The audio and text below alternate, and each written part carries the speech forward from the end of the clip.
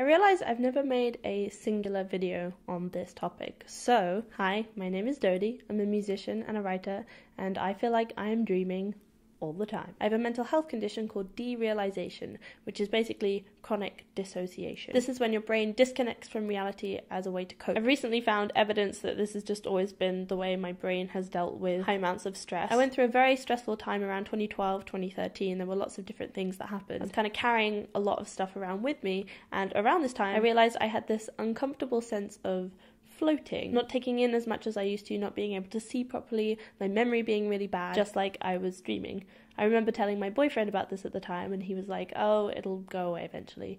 And it never did. I've had it since. I guess at this stressful time, my brain just decided it wanted to live in this disconnected version of life always. So that's been me. I didn't know what it was for the first 5 years, and it's caused me severe depression and depressive episodes. And at first I just thought it was that. I thought it was depression. But as I'd come out of the depressive episodes, I still knew that something was definitely wrong and something big was missing, and then ironically that would pull me back into the depression. I got my eyes tested a bunch because I thought it was that. I have a separate rare condition that means that I might lose some vision, so I was sure it was that, but the test was showing that I wasn't technically losing any vision. I also thought it was just part of growing up, and that's why people glorify childhood so much, because it's so much more vivid. But it made me so unhappy, understatement, that I knew it couldn't be normal. I found out the name last year during a mental breakdown, and it was super refreshing to find out that I wasn't just going crazy and that it had a name, and also that a lot of other people felt like this as well. And also,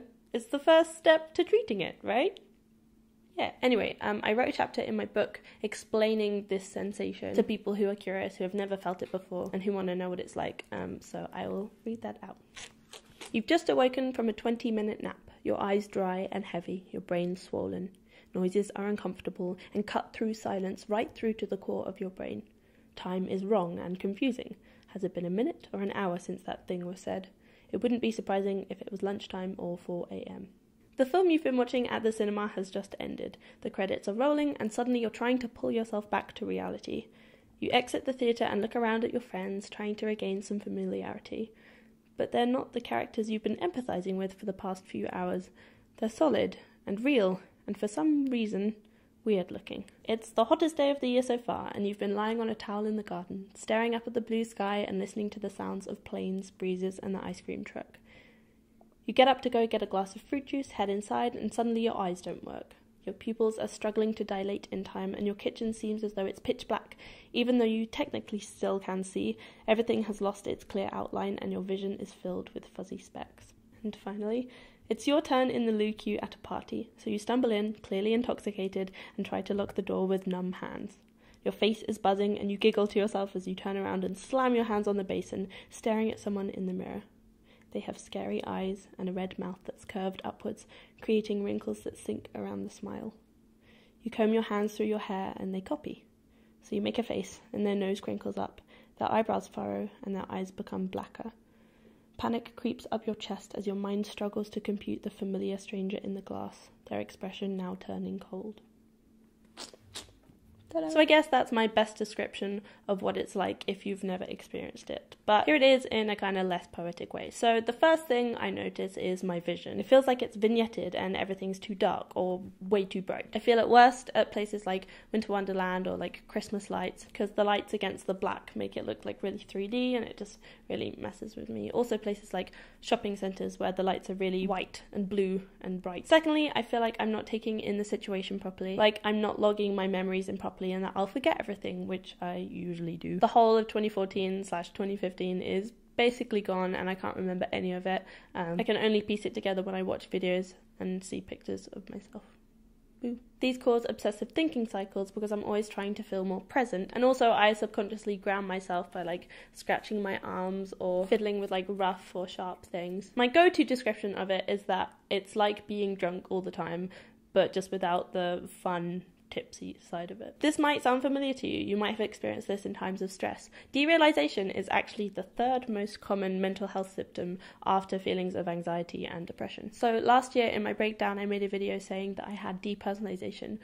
Since then I've realized that I actually just mostly have chronic derealization, which is when the world around you and your life is not real, which is me 24/7, literally every second of the day. And depersonalization is when you feel like you and your body and yourself is not real, which I do have occasionally now and again, but mostly it's just derealization. So here's how I am dealing with it. Firstly, I'm not giving up on treatment. I haven't found anything that works so far, but I'm not giving up. I've tried antidepressants, which for me, I didn't get along with too well, but I'm open to trying them again after a bit of a break. I am, however, taking 5-HTP, which you can find at Holland & Barrett's. It's just like a vitamin. That is definitely helping my mood. I don't know whether it's placebo or whether it is actually helping with serotonin, but yeah, I highly recommend you trying that. Super helps with my depression. It doesn't help with my derealization, but it might for you. I've also had TMS treatment, which I've talked about briefly before, but basically it's transcranial magnetic stimulation. What? Sounds a bit freaky, but essentially it's like sending little electromagnetic pulses to the part of the brain that might cause the derealization. It's just like giving it a bit of a kick and stimulating blood flow. Hey Mum, would you like to see something freaky? Unfortunately, that didn't work for me so far. There's only a 50% success rate because they haven't done as much research on it, because derealization isn't as well known about as, like, say, depression, which has an 80% success rate when it comes to TMS. But I think I'm going to go back and try different areas of the brain and also different frequencies and things like that. I also have my talking therapy, which I have every week or so. Also, I'm starting CBT on the NHS tomorrow. I have an appointment. I'm very excited. I'm open to that helping. It might not, and that's okay. Yeah, because, number 2, that all being said, I've learned to live with it. It kind of sucks, and it's taken me a long time to get here, but I've worked really hard on not letting derealization bother me as much and practicing healthier thinking patterns of it's okay to not feel present, and there's nothing I can do about feeling so spaced out right now, so I'm just going to try and make the most out of this situation rather than feeling like every experience is terrible. And finally, if you suffer with this, like me, you're not alone. I bet there will be loads of people in the comments who are also spaced out all the time, or who struggle with this now and again, or all the time like me. Yeah, let's make friends. Share some tips, please. I would like some too. So that's about it. I've written some more tips on how I deal with it in the description, as I mostly wanted this video to raise awareness and describe what it's like for people who have no idea of what this is. I still get depressive episodes from it now and again, and also a little bit of social anxiety because it's kind of hard to socialize when you feel drunk. But currently I'm functioning well, and that just goes to show that you can definitely get to a place where you will too. Like I said, I'm not giving up, but I've definitely got to a place where it's not completely taking over my life, and that's really nice. So yeah, thank you for watching. I've also obviously left a bunch of links in the description, and also one to my book where I talk way more about this and how it's affected me and how I'm dealing with it. And yeah, thanks. Cheers. Bye.